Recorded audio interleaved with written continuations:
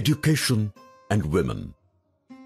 It is very difficult to understand why in this country so much difference is made between men and women, whereas the Vedanta declares that one and the same self is present in all beings.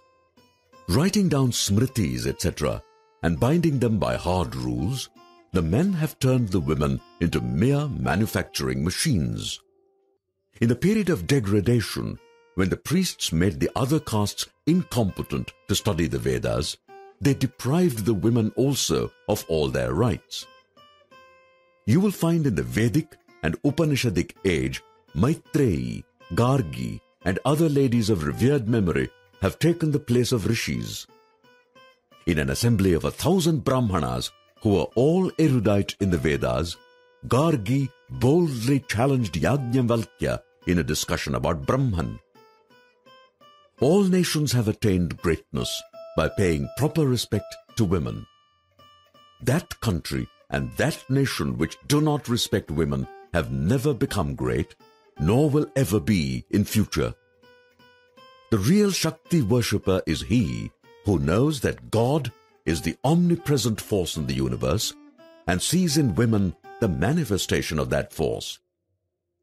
In America, men look upon their women in this light and treat their women as well as can be desired, and hence they are so prosperous, so learned, so free, and so energetic.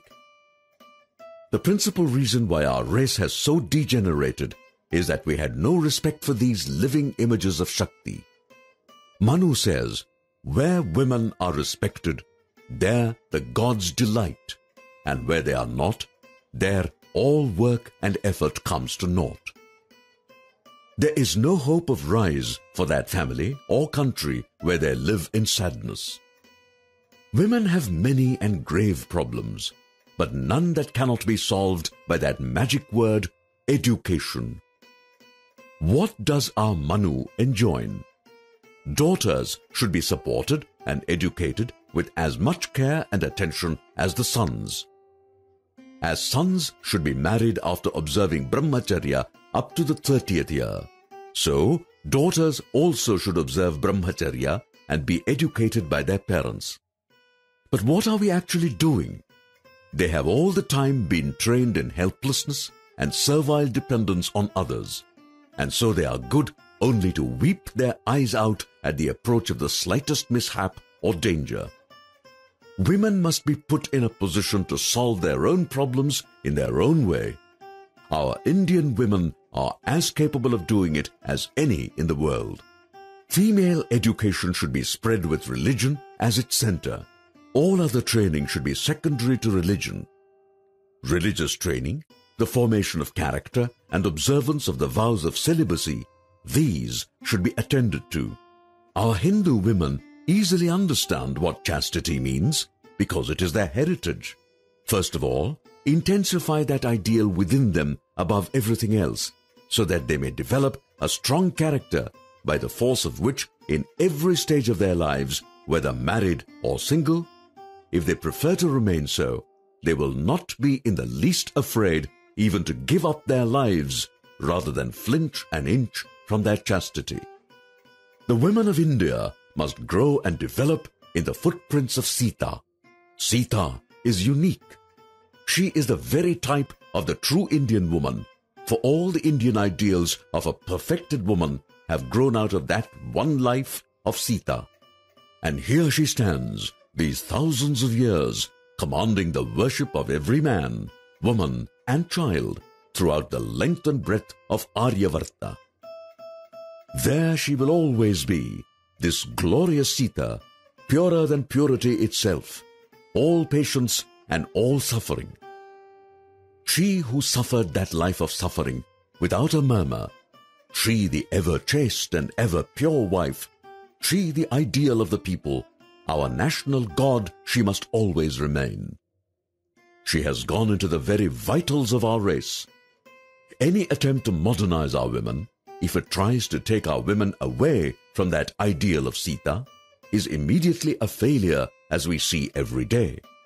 Studying the present needs of the age, it seems imperative to train some of them up in the ideals of renunciation, so that they will take up the vow of lifelong virginity, fired with the strength of that virtue of chastity which is innate in their blood from hoary antiquity.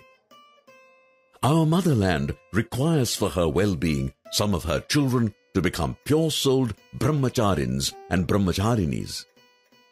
Even if one amongst the women become a knower of Brahman, then by the radiance of her personality, thousands of women would be inspired and awakened to truth, and great well-being of the country and society would ensue. Brahmacharinis of education and character should take up the task of teaching. In villages and towns, they must open centers and strive for the spread of female education. Through such devout preachers of character, there will be the real spread of female education in the country. History and Puranas, housekeeping and the arts, the duties of home life and the principles that make for the development of character have to be taught. Other matters such as sewing, culinary art, rules of domestic work and upbringing of children will also be taught. Japa, worship and meditation shall form an indispensable part of the teaching. Along with other things, they should acquire the spirit of valor and heroism. In the present day, it has become necessary for them also to learn self-defense. How grand was the Queen of Jhansi!